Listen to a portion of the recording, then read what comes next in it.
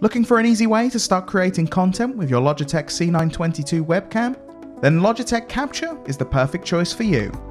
Logitech Capture allows you to record video, take snapshots, and can be used as a virtual camera in your favorite video chat software. You can download Logitech Capture from logitech.com/capture. Once you've installed, let's add some sources. You can add 2 sources to Logitech Capture. These sources can be any combination of Logitech webcams or capturing a desktop from your PC. Once you've added a webcam, you can customize the settings, such as adding a colored border. The streaming preset will set your priority to frame rate and is useful if you'll be recording something with high motion on your desktop. The video calling preset will focus on exposure or lighting and is good if you're using Logitech Capture in conjunction with video chat software. When using the zoom feature, you can use the pan and tilt to adjust the framing of your camera.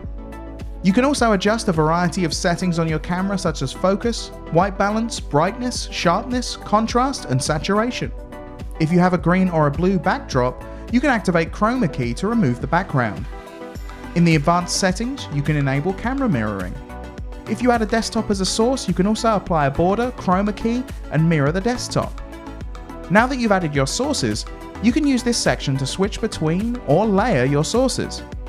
If you are layering your sources, you can position and adjust the size of the smaller source. You can start a recording or take a snapshot here, but let's look at the settings first.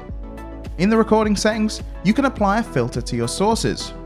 Your resolution can be set to either landscape or portrait if you decide to make snapshots or videos for mobile. Next, select your recording quality, frame rate, and video encoder. Select where your recordings and snapshots will be saved. Some advanced features include a countdown before a recording or snapshot is taken, taking enhanced snapshots, and excluding Logitech Capture from desktop capture. The audio menu lets you select your audio input and output devices. Audio input captures audio from your microphone, and audio output captures audio from your PC's playback device. The transition menu lets you select from a variety of effects along with the duration. You can set hotkeys to switch sources, pip shots, start-stop recordings, take snapshots, and mute-unmute audio input or output.